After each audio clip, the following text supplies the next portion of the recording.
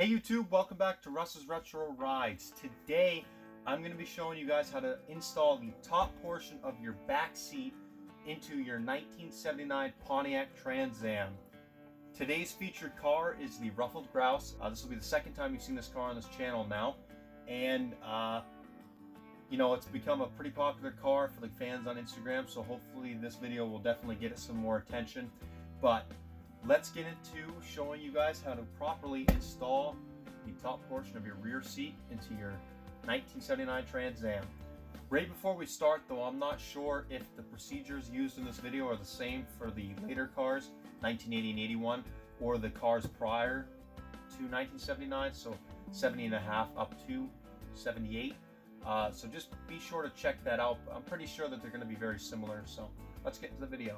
The only tool that you're going to need for this job other than your two hands is a 7/16 socket to screw in the two bolts down bottom that hold the bottom portion of the seat in place. The rest of the seat is held in place by the clips.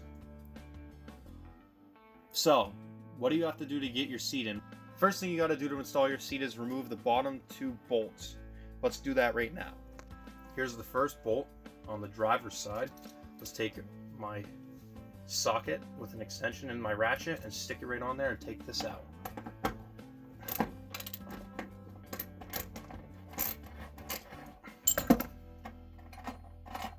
Good. And now the passenger side.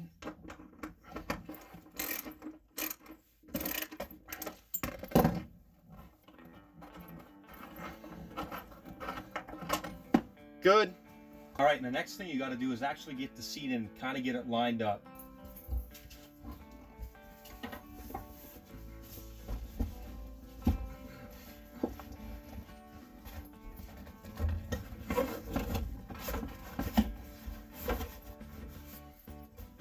All right, now obviously that's not perfectly lined up, but it's close enough. And now we just got to feel around and just hope that we can get it set in. So let's do it.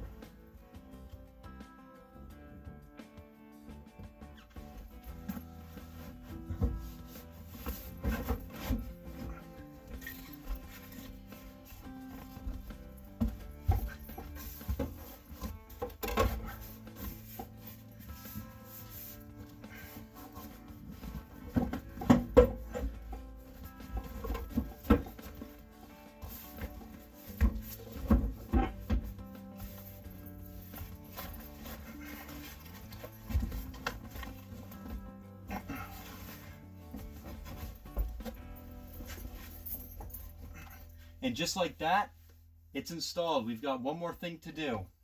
The last thing we got to do is put these bolts in, and we will have the first half of the back seat installation in a 79 Trans Am complete. So let's get to it. We're going to take the bolt that we removed a few minutes before and thread it back into the same hole, just like this. Get it started, and then we're going to take our ratchet, stick it on there.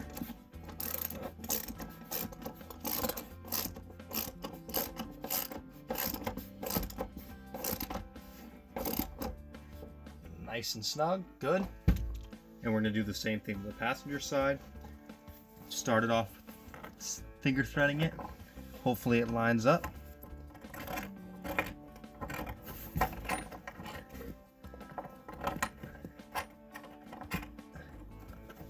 Good.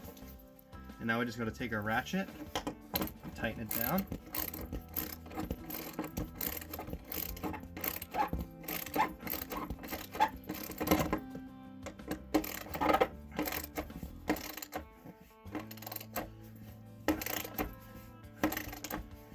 Good.